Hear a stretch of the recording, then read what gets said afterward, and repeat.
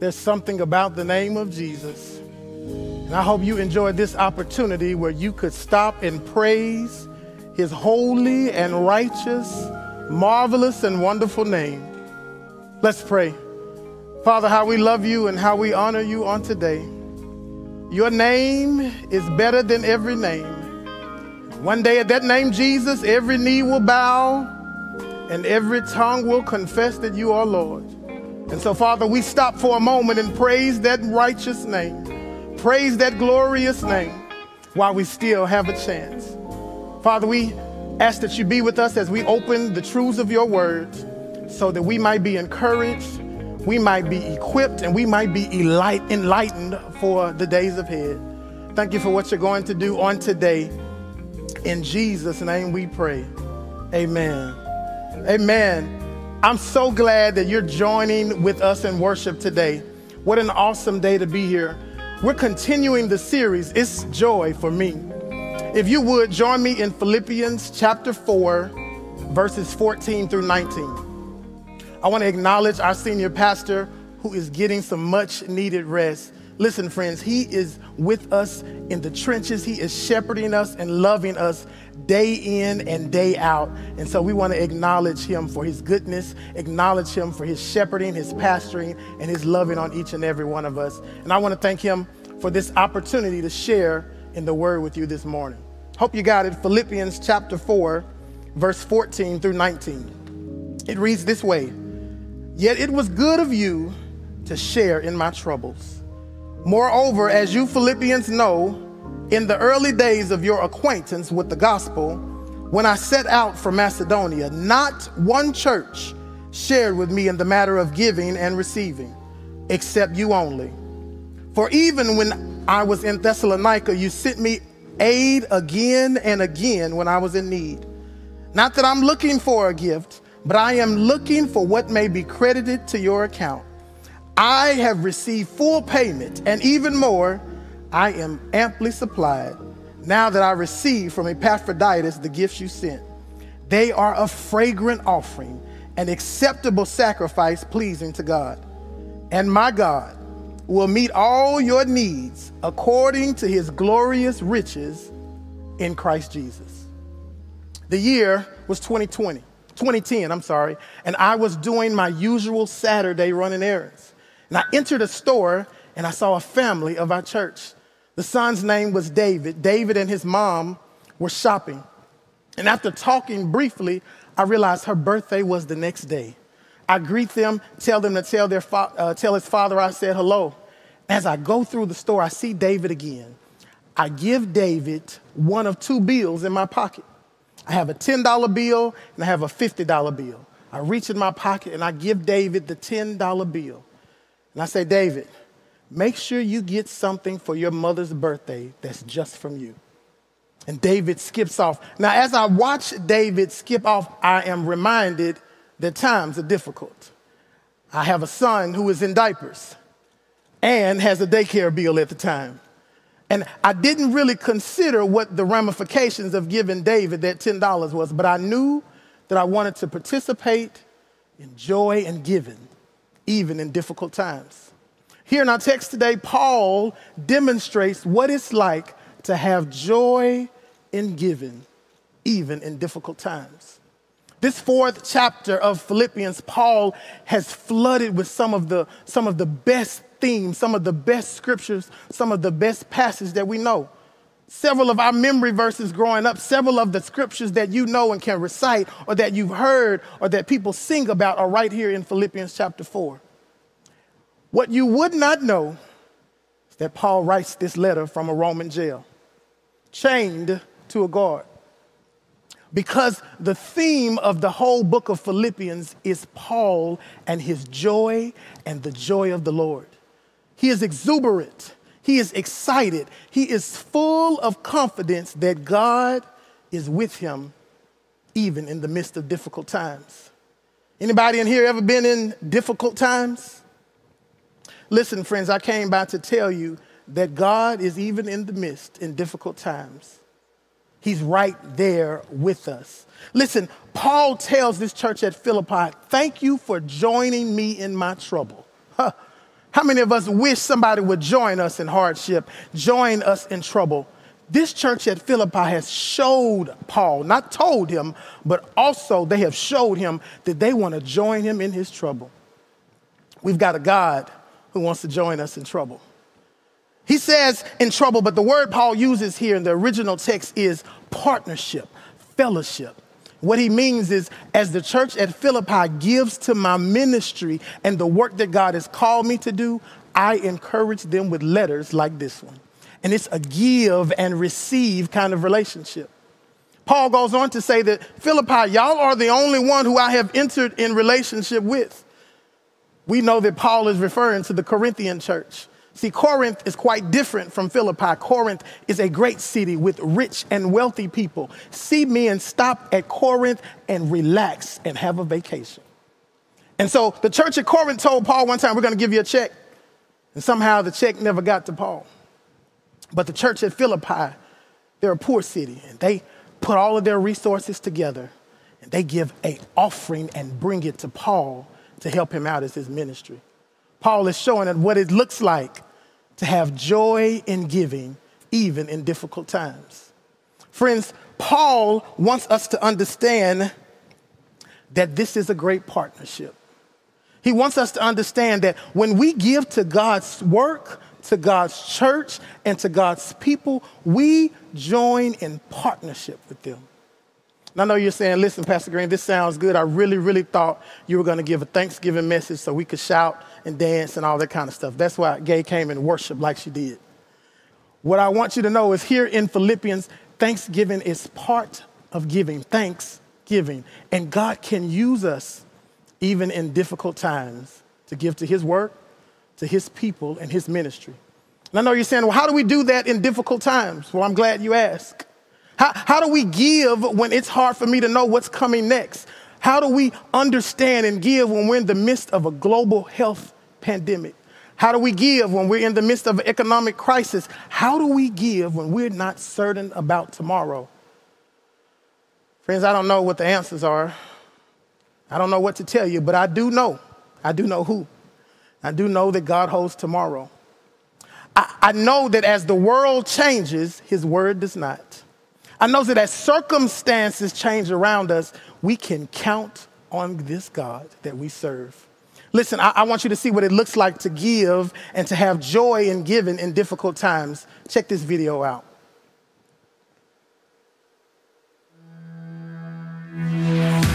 My name is Coach Robin Gray, and I serve the community through Harmony CDC. I come every Thursday since the pandemic started. My name is Cedric Jordan. I started working with Harmony about 12 years ago. When you minister to inmates or those that are incarcerated, we do things like teaching them how to tie ties, how to interview, how to dress, life-basic skills. I get sad when I miss a Harmony Thursday because my week is thrown off, and because I've been doing it so consistently and for so long, I love seeing the people come through in their cars to get the food. My name is Jason Pipkins. I've been a member of Concord since 1989, and this is my wife, Cherish. I've been a member of Concord since 2003. We have 3 amazing daughters, Jordan, Jaden, and Journey. The power of giving, I really experienced it later on. I was in mortgage servicing about 11 and a half years, same company, and was laid off. We had daycare going on, car notes, and it was rough, it was tight. During that whole time, we made a decision, and it was an intentional decision to keep giving. We were going to trust God. He has always given to us, so we were not going to stop giving to the church to help the church do the work of God. The one thing, we're also not giving in just our tithes, but we were giving in our time. We were teaching classes on marriage and sharing our testimony with our marriage. Thinking about being joyful in the giving, that's what's really important, and that's what became key. Because there were moments that I doubted, you know. I'm looking at bills, I'm looking at how much I was still making at the time, and you know, unemployment checks, they run out. And that just helped me to build confidence in, yes, God is gonna give us everything that we need. Because of us giving, every need was met, exceeded. Around Christmas time, one of the members or couples in our class reached out to me, one of the husbands, and said, hey, we want to buy the kids Christmas toys. We want to pay for their Christmas. I mean, just immediate tears. And I remember that Christmas morning, before the girls opened their gifts, we prayed.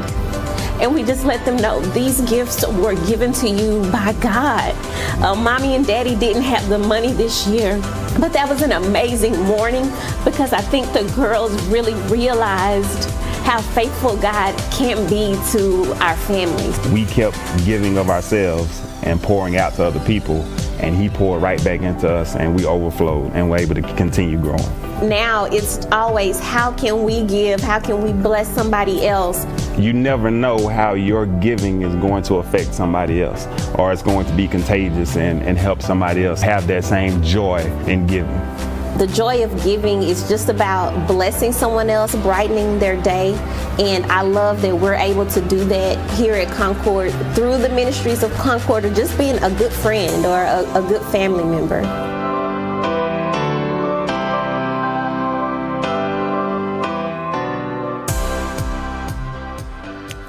Listen, I want to thank them for that testimony. They really have preached the text here. And I just want to take some time to walk through it thoroughly. 3 points, and I want to take my seat. Joy in giving is profitable. Paul writes that joy in giving is profitable. He shows that in verse 17.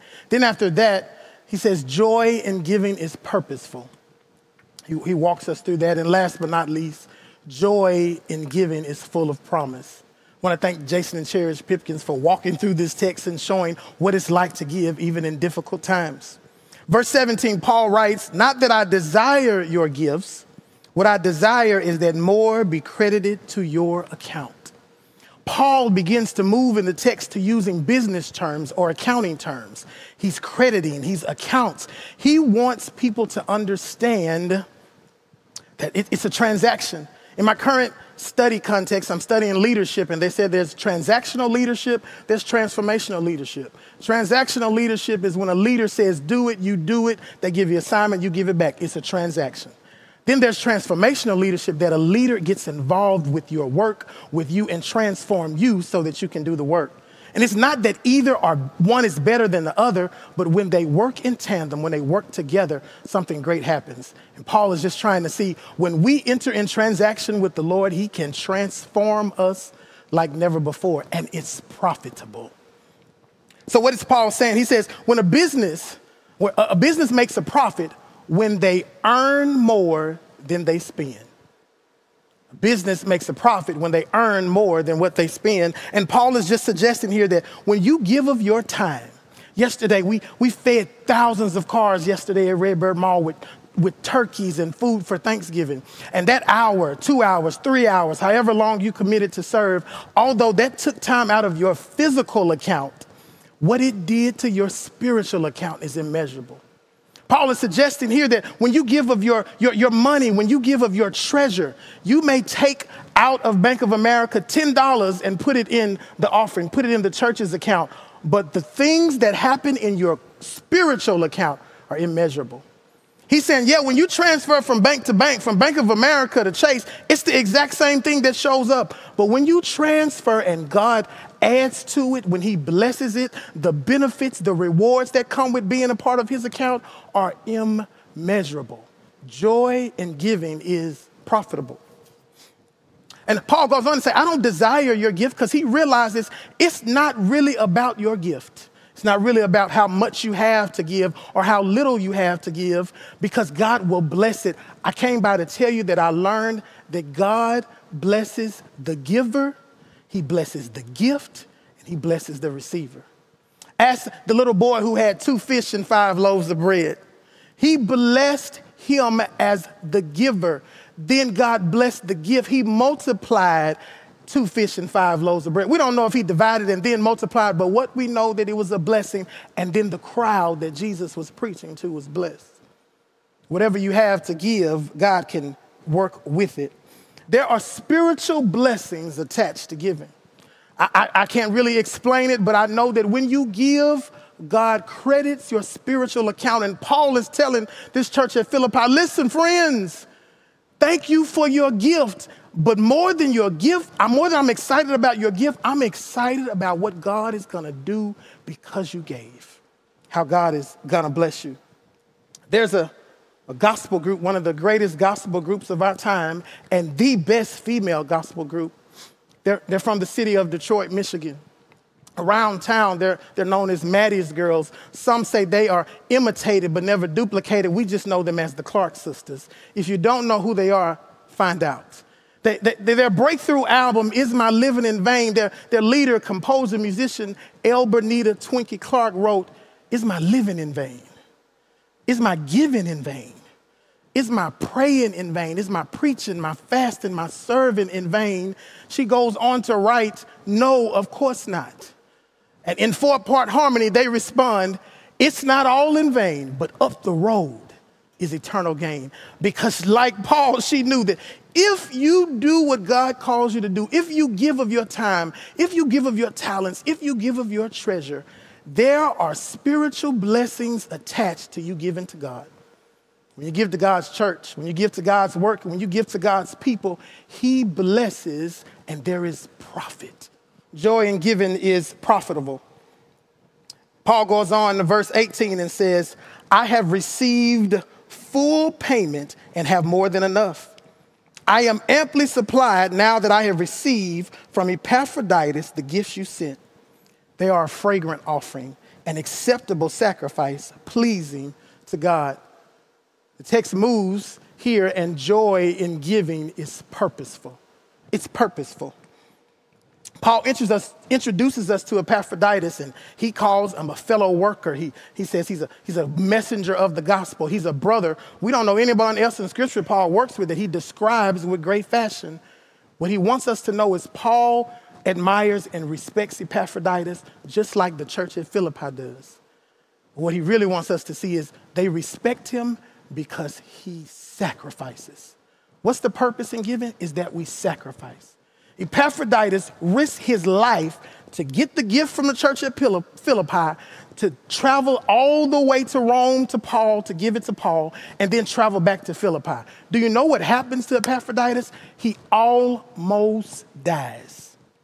He sacrifices his life for the work of the Lord. He sacrifices his life in order to give. He sacrifices his life. Friends, I came by to tell you, giving ought to cause you to sacrifice.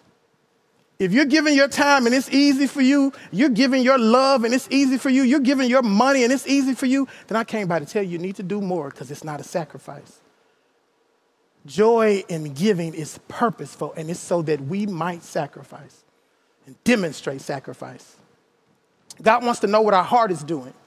And when we sacrifice, we show him our heart. Then second, Paul says it's purposeful because he says their gifts are a fragrant offering, an acceptable sacrifice pleasing to God. Paul moves from using accounting terms to Old Testament worship terms. You'll see these words also in his letter to Rome, Romans 12:1. I offer my body a living sacrifice, holy and acceptable unto God. Paul is telling that church at Rome that the way you live, your lifestyle and how you operate and how you transform and not conform is worship.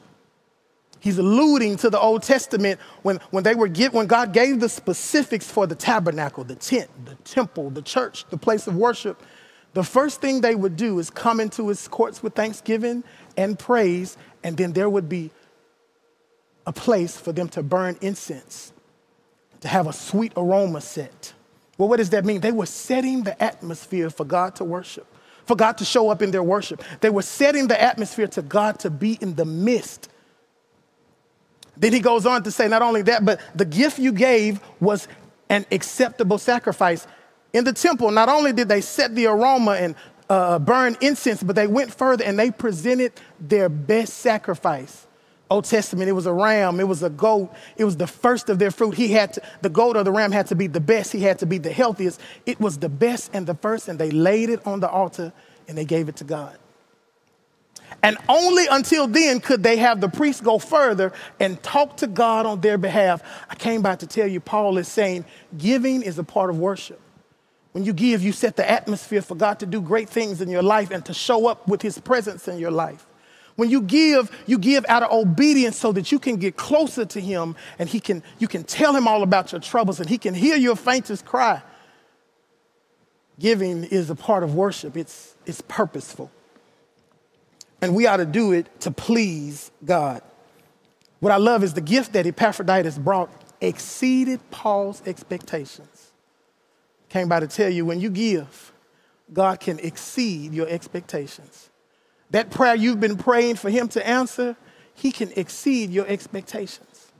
The thing you want him to do in your life, he can exceed your expectations. Paul goes on to write, and our last point for the day, and my God will meet all your needs according to the riches of his glory in Christ Jesus. Some versions say, and my God will supply all your needs according to the riches and glory in Christ Jesus. Last but not least, joy in giving is full of promise. Joy in giving is full of promise. It's profitable, it's purposeful, but it's full of promise. What's the promise? That God will supply all of your needs. What's the full part of the promise? That God will supply all of your needs. Not only is it full of promise, but the promise is personal. Paul says, and my God. We see this vernacular when David writes in Psalms 23, the Lord is my shepherd. I shall not want. He makes me to lie down in green pastures. He restores my soul. We see that it's personal. I don't know about you, but I have some personal prayers that I've prayed to God, and I need him to answer. It ain't about you. It ain't about him answering your prayers. It's some things I need him to answer for me. And so when I pray to him, I need him to be my God to supply my needs. I have an older sibling, and she can't stand the fact when I call and say, hey, I talked to my mama today. I talked to my daddy today. And she's like, do you realize we have the same mama and the same daddy? And I was like, yeah, but there was something I needed from them, and it was personal. Paul is saying here that God's promise is personal. He can supply your needs. And whatever it is, he can do it. Not only is it personal, but it's providential. Why? Because it says he can supply your needs according to his riches and glory. It's providential. I know you're saying, well, Pastor Grant, I don't really like talking about giving because it always makes me feel like if I do this, then God do that. If I don't do this, God won't do that. If I do this, then God does that. If I do this, God does that. It's not conditional. We have to change our mind to thinking that God is a conditional God. Because if he was a conditional God, do you realize how sinful you are? Do you realize how much you missed the mark? Do you realize how often you don't make the mark? And he hasn't given up on you, so he's not a conditional God. I'd ask you to change your mind and see that he's a cyclical. The process of him giving and you giving to him, it's a cyclical process. It's not conditional. What do I mean? God wants to continually bless you. He wants to continuously grow you. He wants to continuously show you his will for your life. And as you jump into this cyclical process, as you give, he does more. As you give, he does more. As you serve, he does more. As you learn about him, he does more. It's a cyclical process, not a conditional process. It's providential. He wants to give. He wants to answer your prayer. He wants to supply all of your needs. And he can do it. Friends, listen, Paul goes on to say, it's according to the riches of his glory. There's something great about God's glory. It suggests here that his glory extends his grace. What does that mean? When God's glory shows up, then he extends grace. What does that mean? Glory means the glorious presence, the great presence of God. And when the presence of God shows up, he extends grace. When I said when they went in to bring their sacrifice and their offering and they set the aroma in the Old Testament, we do that today. When we lift our hands, open our mouth and worship him, we bring his glory into our lives, into the atmosphere, into the situation. And when we bring his glory, it extends his grace. So how does he give? He gives according to the glory that we understand about him. So if we don't make him big in our life, we don't understand all of his grace. Still a cyclical process. The more we make him big, the bigger we make God in our life, the more we allow him to glorify himself, the bigger he becomes, the smaller our problems. The larger he becomes, the smaller our problems. It's according to his riches and glory in Christ Jesus. How big do you see God? How big do you see your problems? That's why he can take little and make much out of it. Because if we see little, he sees much. And if we trust him with much, he can make much out of it. He can multiply whatever our gift is as long as we give it to him. He gets the glory, and we are extended grace. Friends, I found out God blesses the giver. He blesses the gift. He multiplies the gift. And then he also blesses the receiver. So there I was, walking around the store, and I got to the cash register. I'm so glad that I gave David this $10 bill so he could buy something for his mom, and there was joy in giving. And as I get to the cash register and put my items on the tray, she rings me up, and I pull out the money in my pocket, and it's a $10 bill. Well, I told you I had a $10 bill and a 50, and if I still had the 10, that means that David had the 50. I had to make some life decisions right there. Do I run and chase David down and tell him, birthday for your mama's council, give my $50 back? Do I run after him and say I made a mistake? And I decided in that moment, I got to trust that my God will supply all my needs. I had a son in diapers with a daycare bill, and I had $10 to my name for the week. I don't really remember how God did it. I don't know if I used $6 on spaghetti. Spaghetti will last you all week long. And $4 in my tank. I don't know if I got sandwich meat and bread and put $5 in my tank, but I do know that God supplied my needs. But let me tell you what he did that was more. He gave me more. He extended. David's father came to me the next week and said, Pastor Green, listen, I don't really know how you knew that I wasn't going to make it back into town to celebrate my wife. I don't really know how you knew to tell David to get exactly what she wanted. I don't even know how you knew to tell David to put my name and his name on the gift. But just know your gift blessed our family richly and encouraged my wife. Friends, that was the account that I couldn't process. That was the benefit and the reward from my spiritual account by me just saying, I'm going to give a little bit. By me just saying, now I shouldn't have gave that much, and letting God do the rest. Well, friends, what did I learn? The first thing I learned is to look at my bills when I pull them out of my wallet first. That's the first thing I learned. The second thing I learned is that God blesses the giver, he blesses the gift, and he blesses the receiver. What's the other thing I learned? I learned that there is joy in giving, and it's profitable, it's purposeful, and it's full of promise. But I also learned that my God will supply all of my needs according to his riches and glory in Christ Jesus. I hope somebody's encouraged today. Listen, I want to challenge you. I want to challenge you to give today. I know it's Thanksgiving and you're thinking about receiving all the food, and it's a different year this year because there's a pandemic. They're telling us not to gather. Don't you gather? They're telling us all these things and it's different, but I want to challenge you today to give.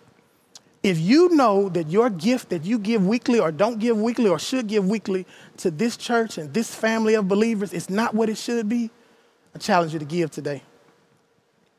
I challenge you to give to the ministry of this church. I'm telling you, you're giving into fertile ground. I know you say, well, you may have come from a church where they did a building fund and the building never came up. You may come from a church where they embezzle money. You may come from a company and you're not really good on finance, but I came by to tell you it's not about you. It's about giving, letting God bless the gift and the receiver. I challenge you to give today. Maybe you're already a giver. God bless you. Thank you for your gift. Maybe it's not a sacrificial gift. It's not uncomfortable for you to give. I'm asking you to give more. Or maybe you say, you know what, Green, I give to the church and I give more. Then I want to give you two other options to give. Give to Angel Tree. We're supporting kids who have a parent that is absent. We want to make sure they have the best Christmas ever. Give to Angel Tree. That link is going to show up. Then, if you don't want to give to Angel Tree or you already have, give to Harmony. Harmony is no longer just blessing our direct zip code, but we are blessing the city and surrounding cities as God allows us, as he blesses gifts and givers. We're recipients of that. Friends, and maybe you're here today and you want to take this challenge, but you're unsure because you have not made a conscious choice to receive the ultimate gift. That ultimate gift is Jesus Christ. We want to offer you Jesus today. Once you accept him in your heart, change the trajectory of your life, change the course of your life. Stop leading and allow God to lead your life. All you have to do is click that link in the chat. Whichever platform you're on, click that link. Somebody will show you how to accept Jesus in your heart. Maybe you're here today and you've continuously watched us. You're like all of us. You're watching several churches. You're dating on Sunday morning. You're speed dating on Sunday morning. Well, we want to give you the opportunity to join this community, this family of believers, so that we can see you grow, we can worship with you, we can grow with you, and we can serve with you. That's your choice today. Accept Jesus, join this family. Click that link and somebody will help you.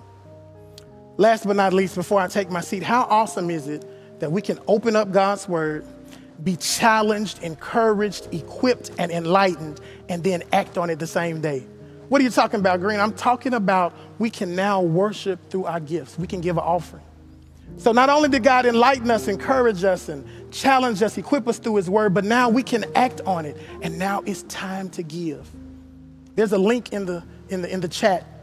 You can click that link and give. You can text the text code and give that way. You can mail in or bring your offering. But today you can act on that. We want to make sure that we give you that opportunity to give. Listen, why do you give? Or we got the ways you give. How do you give? Why do you give? You give to support the ministry of this church. Because we want to make sure that we're blessing people and we're being a part of the gift and the giver and receiving.